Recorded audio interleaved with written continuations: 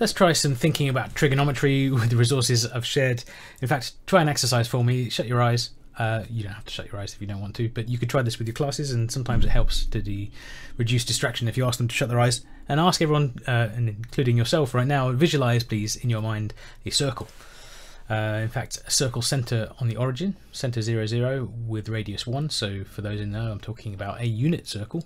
Check, you can see that in your mind's eye. And in fact, put a blob on the outside edge of the circle, the circumference, and check that blob can move around.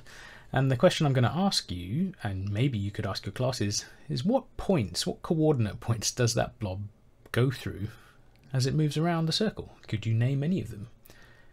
And let's cut a long story short. It's an interesting exercise, actually. A lot of people struggle to name any at first. A lot of people claim it goes through the point 1, 1, and maybe it's like at 45 degrees up. It doesn't go through that point, not even close. And some of you will be aware of that too, I'm sure. Goes through the point 1, 0 and 0, 1 and negative 1, 0. In fact, they're top and bottom, left and right sort of coordinates. And the other ones in between are actually not super obvious. Now, you could string out an activity like that as long as you want, really. It's quite useful to have some visualization in a classroom in your mind's eye. It's a skill mathematicians use sometimes. No one's going to examine their mind's eye imagination. What it's also doing, though, is getting a class familiar with an image which is going to be a recurring image for this topic, which is the topic of trigonometry. Now, you don't have to tell them it's trigonometry if you're introducing it like this, but let's cut to the chase and let me show you the file I'm going to use to sort of support this visualization. So here is what I'm calling the trig tracer, and on the left over here you can see that there is a unit circle. In fact, there is a blob that moves around it, and it's a little bit more precise than maybe in my mind's eye. And there's an angle between the x-axis and that radius, and maybe you could have added those features into a visualization version as well. But the point is they can go all the way around, and that is what I'm going to use to talk about this. And the art of asking about the coordinates is actually, well, it does go through there and there, but those coordinates are maybe not obvious along the way, but things moving in circles must go through coordinates. And if I just focus on the y coordinate for now, I'm going to click this tick box. That line there, the length of it is the y coordinate of the point moving on a circle. And how does it move? Well, it starts off down at 0 and it moves up to 1 here, but in that shape. And if it goes all the way around, it goes down here.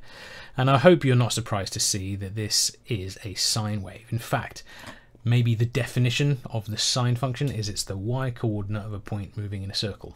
And this file makes it very easy to see that and to see the sine wave graph that results from it. And I hope that's a useful thing to have in your toolkit as a maths teacher. This is literally the sort of origin story of trigonometric functions. They come from describing things that oscillate or move in a circle. And since everything oscillates or vibrates, whether you're talking about sound or quantum theory, trigonometry is super important. It's not just about triangles, although you can see a triangle that's coming out of this diagram, and it's a right angle triangle, which is where the name trigonometry comes from. Trigonometry, measuring trigons or triangles. You will not, I hope, be surprised to realize that the x-coordinate has a similar flavor, and that is the cosine of that angle. And that makes a graph like this, that I'm sure you're familiar with too, is really nice to see that sine and cosine are sort of like, they're not mirror images of each other, but they're sort of like matching pair, which is why the name sine and cosine, it goes with sine, is etymologically complicated, but those two sort of phrasings are useful to see. And the graphs are also useful. Like GCSE, they do need to know the graphs, and to be honest, by the time they hit A level, if they don't regularly sketch those graphs in a margin, they're probably going to get unstuck. The point about this file is it carries on. We can also visualize other trig functions, so let's put the tan function on here, and let me make a little spoiler warning here. There are two options for the tan function. So here's option 1. The tan function actually is coming from a tangent, which is nice because it's named tangent after all that. The tan function actually is measuring how far up the radius would meet the tangent from the point 1, 0. So you can see that green line starts off at 0 and it goes all the way up to infinite there, which is why the tan graph is infinite there. And then if you extend the radius, it would have to go backwards down there to reach it there, which is why the tan graph function goes negative. And that's how the tan function works, and you can see the graph turning up over there on the right. Now, a lot of people don't use this one, although I like this definition of tan because first of all it involves a tangent, which it really should, and that's why it's got its name. But it also captures the negative behavior. So tan does go negative when you're over here, positive again there, and negative again there. So the height of this dot is what's giving you the tan result. A lot of people prefer this version of tangent, when I understand why. So if you draw the tangent at that point that moves around, the distance from where that point is to where it cuts the x-axis is also the tan function, except for the fact that it has to be negative over there, and that's fine. It looks like it's hitting the negative side here, that's fine, but then it's got to be positive there and it's still hitting the negative side, so that's confusing. It's got to be negative again there. So the nice thing about this is it's drawing a tangent at the point you move around, but the bad thing is it's not capturing the positive and negative behavior.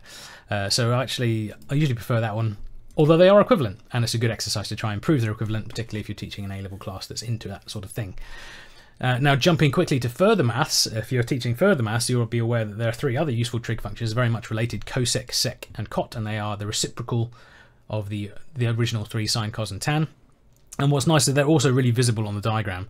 So let's leave it on the alternative tangent for now. It doesn't really matter for this bit, but for cosec, which is 1 over sine, it's got to somehow be the reciprocal of that blue line, and that actually looks like this. If sine is very small, then cosec is very big, and it's going through this point here. So it's the distance from the origin up to where the tangent from A cuts the y-axis.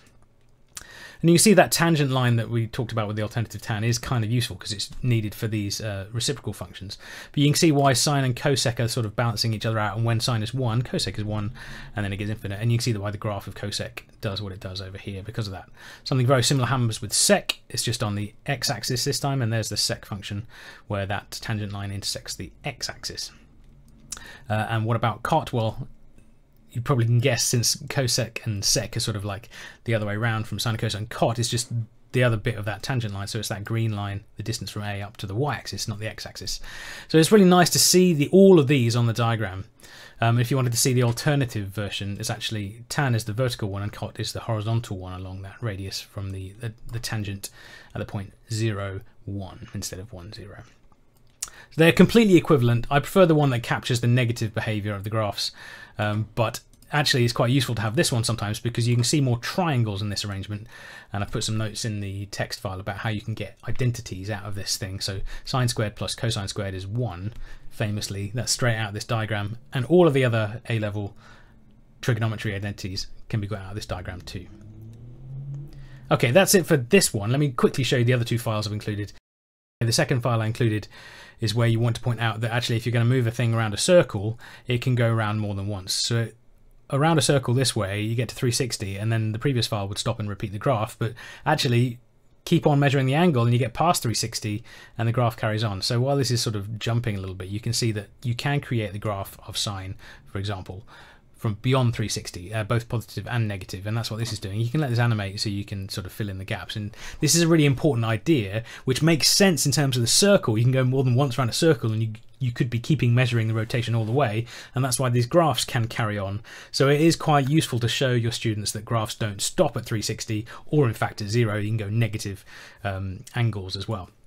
And that's really important when you come to solve trig equations, because this entire graph, you might need more than just between 0 and 360 to calculate the angles that you need to be valid. So this works also for cosine. You can see you can turn on the cosine one and we'll get the cosine graph, and for the tangent. This one is not doing the sec, cosec and cot, because once the principle is there, I think the idea is pretty easy to extend to those. If you want to just see the full graphs instead of these traces, then you can actually turn on those graphs as well. You can see that these graphs repeat. They have different periods, and you do need to get your students aware how those repeat, but at least you can understand why they repeat and the way they repeat in the context of the unit circle, I hope, quite usefully. The third file I linked to is really an extension of the idea of multiple solutions. So here I've got it actually just from negative 360 to 360, and I haven't made that range adjustable in this file. You could if you want to go and change the file, but the point is, if you put a certain sine value, so here I've got a sine of 42.01 degrees and the sine value is 0.67, there are two places on the circle where that sine value exists, and one is at 42.01 and the other one is over there somewhere, and you can see from the symmetry of the circle roughly where it would be. It would be 42.01 degrees up from halfway around, but it would always be that sort of reflection thing. And what you can see on the graph is that where that horizontal line, which actually happens to be at 0.6 now, crosses the graph we've been building up over the previous two files, those are where the solutions are, and however far that graph goes, you're going to be able to read off solutions. And this is a very important idea for solving trig equations. There are infinitely many solutions, so you have to limit the range or domain depending on which way you're talking about it, to know which solutions you're really after. So you can do this for sine. There will always be two places on the circle, so even if you're going between 0 and 360, there are still two solutions, unless you're there, in which case there's only one, and so on and so forth. But if the domain is even bigger than 0 to 360, then there's going to be even more, and for each full rotation there will be 2. Similar for cosine, you can see, but this time it's the after the x coordinate, so the other one is sort of mirrored around the x-axis, and it's always down there if this one starts up here. It's slightly harder to see the graph directly translating because it's not the vertical distance, which is how we plot graphs, so this one doesn't quite follow as neatly as the sine one does, where that line matches up. But the same idea is there. There are 2 solutions on the circle for cosine, and that's why there's 2 solutions in the 0 to 360, and if you have a longer range, then there are going to be more solutions. And what's nice about the tan one is that you can always see that the other solution is around the circle. Literally 180 degrees or pi radians around the circle for it to give you the same tan value. And that's why this is maybe quite important to use this definition of the tan thing. Otherwise it's less obvious when the values are positive and negative. So I really like this one. The next solution is 180 degrees further around, and so on and so forth. And that's why the tan graph has a period of 180 degrees or pi radians. So those 3 files, I hope they're useful if you're exploring trigonometry with your classes at, to be honest, whatever level. This is particularly A level by the time we get to this stage, but introducing the idea of the unit circle, the earlier the better, even if they're not going to be tested on that. Enjoy exploring trig functions with these files.